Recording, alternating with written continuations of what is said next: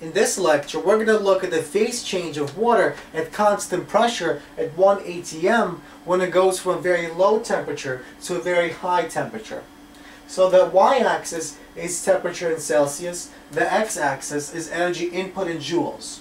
Let's begin at -60 Celsius. So we want to go from -60 Celsius to 0 Celsius.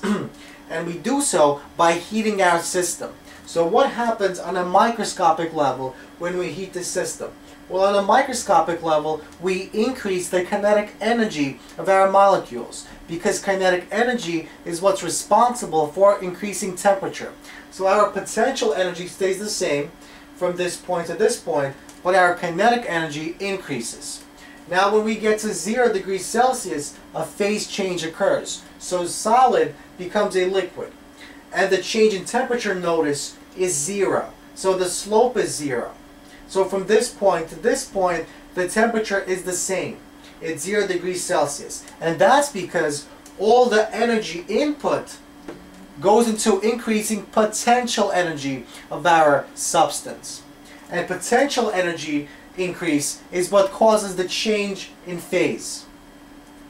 When we finish the phase change, we want to increase temperature once again. So once again, all the energy input goes into increasing our kinetic energy of our molecules, because kinetic energy is what's responsible for increasing temperature.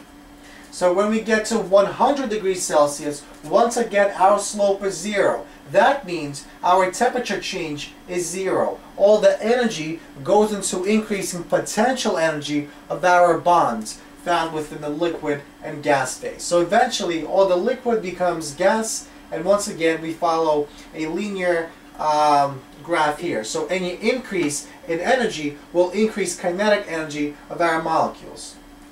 So once again, let's review.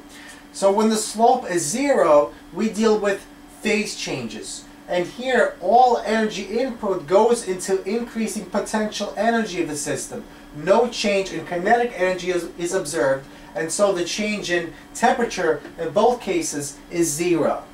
When we talk about going from this guy to this guy, or from this guy to this guy, the intermediate phases between the phase changes, we talk about energy input that goes into increasing kinetic energy of the system, because kinetic energy of the system is what increases temperature, because we want to go from 0 to 100 and from -60 to 0. We want to increase temperature and not the potential energy of the system. So let's talk about one last thing. So when we go from solid to liquid, that's called melting.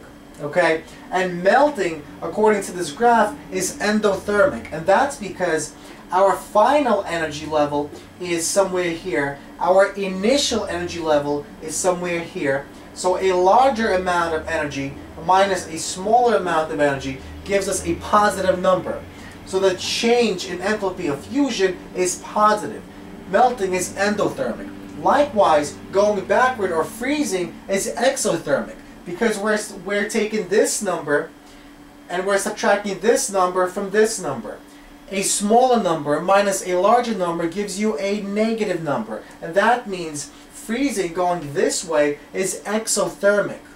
And so it releases energy into the environment, heating the environment and cooling our system. So let's look at vaporization. Vaporization is the process by which liquid molecules go into the gas state. So it's going from here to here.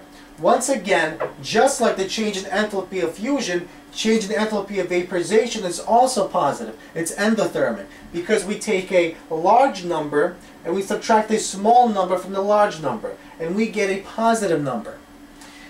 And once again, going from this stage to this stage, or from a gas to a liquid, which is called condensation, well, that's exothermic. That's negative, because we take this number, subtract it from this number, and we get a negative number.